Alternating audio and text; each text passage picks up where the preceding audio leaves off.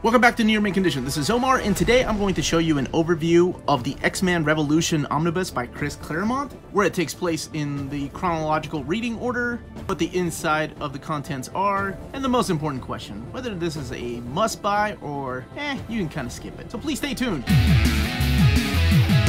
Alright, so let's look at this omnibus. This kind of weird, out of nowhere omnibus that Marvel decided to release. Here is the back cover and the spine with Rogue, because she does play a prominent role in this. She becomes, spoilers, one of the leader of the X-Men. If you're wondering where this fits in, if you collect all the oversized hardcovers and omnibuses, this fits in right after Operation Zero Tolerance and before New X-Men, which is kind of crazy because there's such a huge gap. But if you also collect the trade paperbacks, this reads right after X-Men Powerless and right before X-Men Dreams End, the trade paperback. Even though Dreams End is collected here, this is really stupid, but they don't have the aftermath of Dreams End. And then after that is Eve of Destruction, and then New X-Men. Alright, let's check out the omnibus and what the contents are here. After that long spiel, after where it belongs. So this is the return of Claremont. This is after he had been writing X-Men for 17 years, he left right after X-Men 3. That was his last one that he wrote, and that was in 1991. There's a little forward here explaining what happened right before. So this is during the Revolution era of the X-Men comics, which was going across the board. I believe Warren Ellis wrote X-Force and Generation X, and then X-Men went through a revolution. So all the X titles were going through revolutions. It was like a creative shift on the team. And they took the time to do this revolution event and reintroduce Claremont into the X-Men universe. So he had been gone for a while, since 1991. And this is like probably late 90s. I want to say this is actually in the year 2000 because the annual 2000 is included in here. It's gorgeous art by Lionel Francis Yu.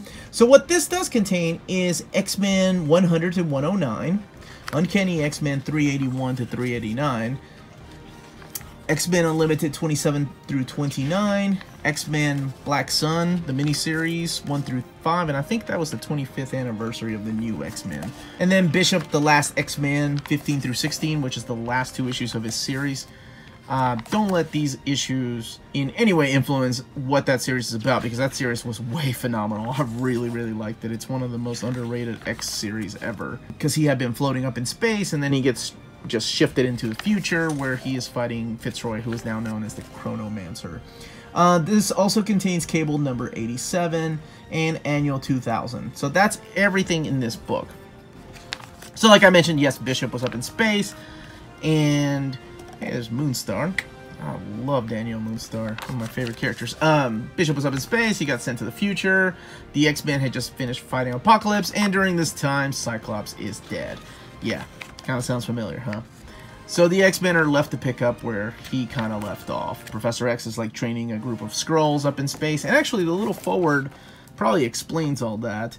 It's gorgeous art by Adam Kubert. Here's Tom Rainey's artwork. So you get some kind of top A talent.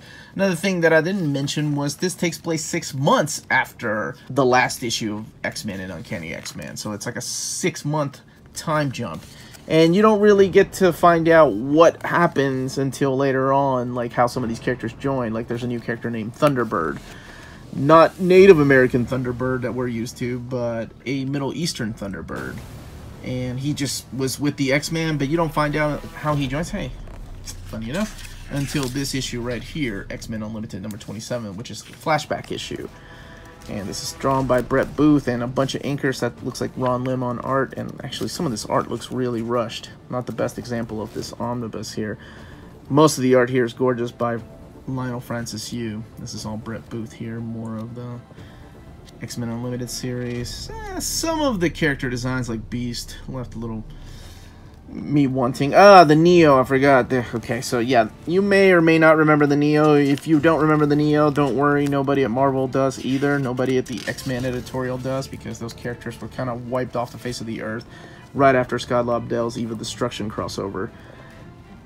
So let's look through here. Here's some more of that gorgeous Adam Kubert. I kind of dig Jean Grey's Phoenix outfit here.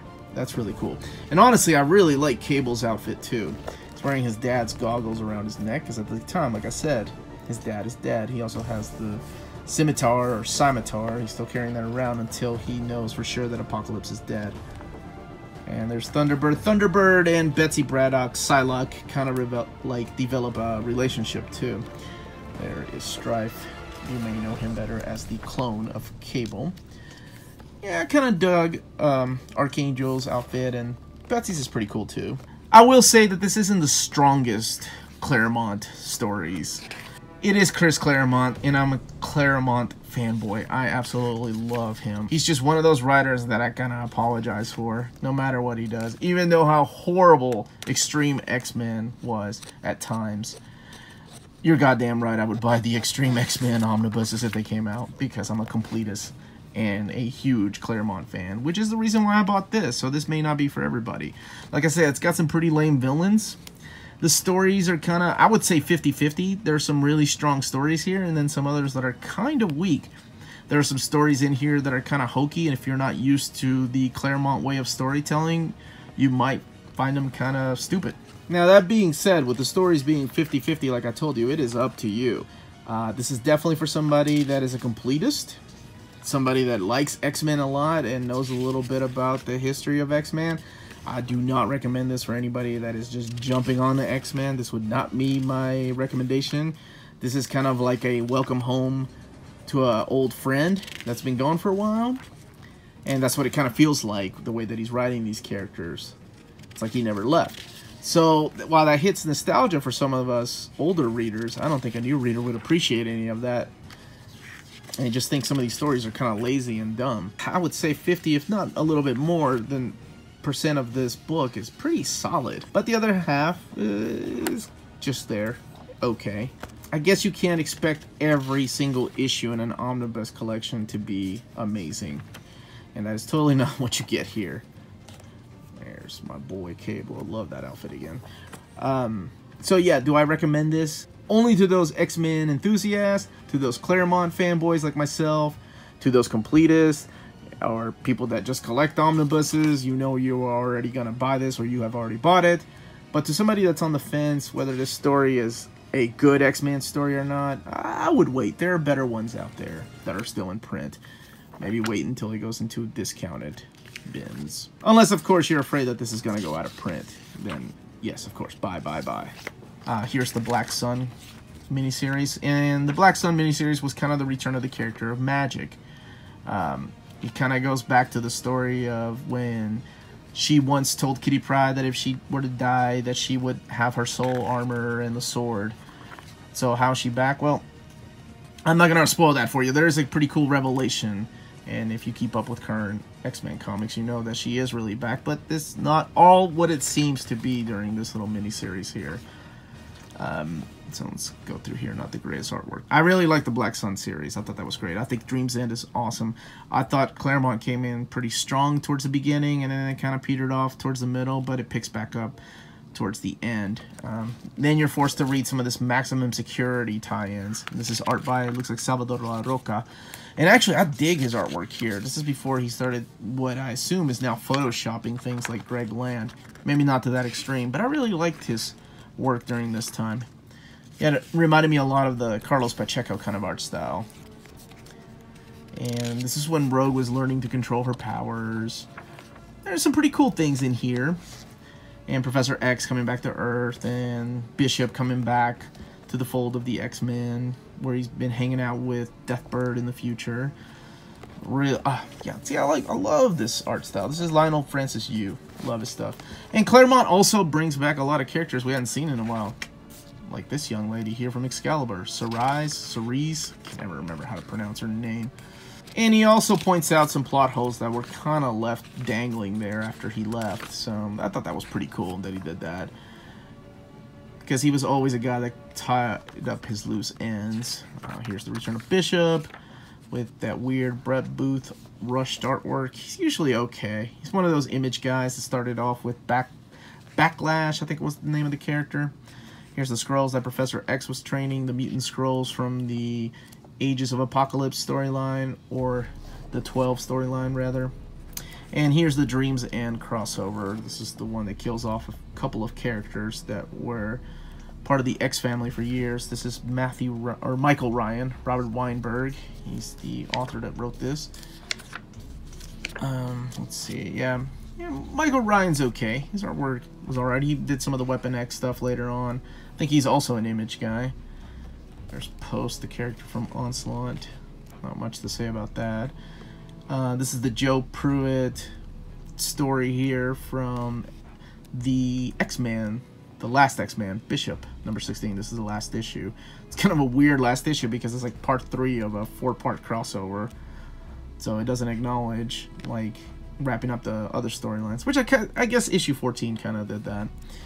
Sorry, I'm just rambling here. This is the finale to Dreams End with Brett Booth and Lionel Francis Yu on artwork. And the aftermath. And there's a little bit of retconning here by Chris Claremont, actually, if I remember correctly. A little thing that he puts in there where Professor X was supposed to have met Wolverine during the Vietnam War. Or Korean War, I think. So we'll see. And then it introduces us more into those Diary of Destiny, the Destiny Diaries, the ones that she wrote before she died, where she got killed by Legion on Muir Island. So this is X-Men 109, which is the final issue that is collected here. And actually, 109 kind of serves as the prelude to Extreme X-Men. So I wouldn't be surprised if they do an Extreme X-Men omnibus. They don't also include experts from there. So here are some variant covers for the X-Men Revolution. I had no idea there were that many until I opened this omnibus up. I remember seeing this. This is the Dynamic Forces one? Nope, I'm wrong. It's not. This is the Dynamic Forces one. This is... Nope, that is also the Dynamic Force. Jeez.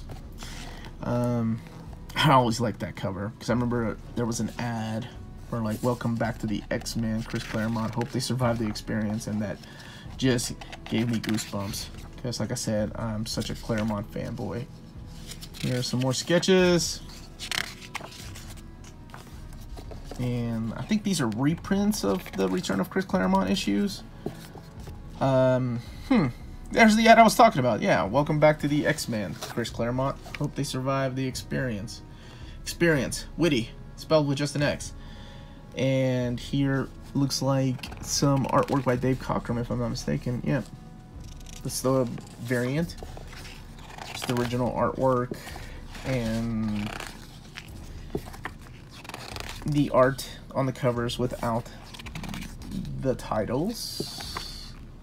I had never realized that Black Sun was one ongoing piece of art. It's pretty interesting. And more of the art, and that is it. And one more thing before I put this up really quick. They do have enough material for another omnibus that will collect everything between this and New X-Men. For example, they have the remaining issue or the aftermath of Dreams End, The Search for Cyclops, which is kind of the aftermath of the 12 and Ages of Apocalypse, or for that matter, the Gambit and Bishop miniseries, or the Black Sun Magic miniseries, which goes on to reveal who Magic really was and where she came from. And Eve of Destruction, which makes sense why it wasn't collected in this omnibus, because that was written by Scott Lobdell, and it was a crossover, kind of like his last hurrah before Grant Morrison's New X-Men. So, I mean, they've got enough material to do another omnibus. It's almost as if Marvel had planned this. And that was it. That pretty much is everything about this omnibus. I hope I was able to steer you clear of it, or I hope I was able to talk you into getting it if you were on the fence. If you have any questions, or if I didn't cover something, please let me know in the comments down below. Or let me know in the comments down below if you picked this up, if I wasn't the only one that's a Chris Claremont apologist and a completist. That would make me feel so much better. So thank you again for watching. Don't forget to check out our weekly show that comes out every Thursday, and our Old Reader and New Reader segment that we do live at 8 p.m. Eastern Standard Time. Every Tuesday, so check us out. Again, this was Omar, and thank you very much for watching. Have a great day.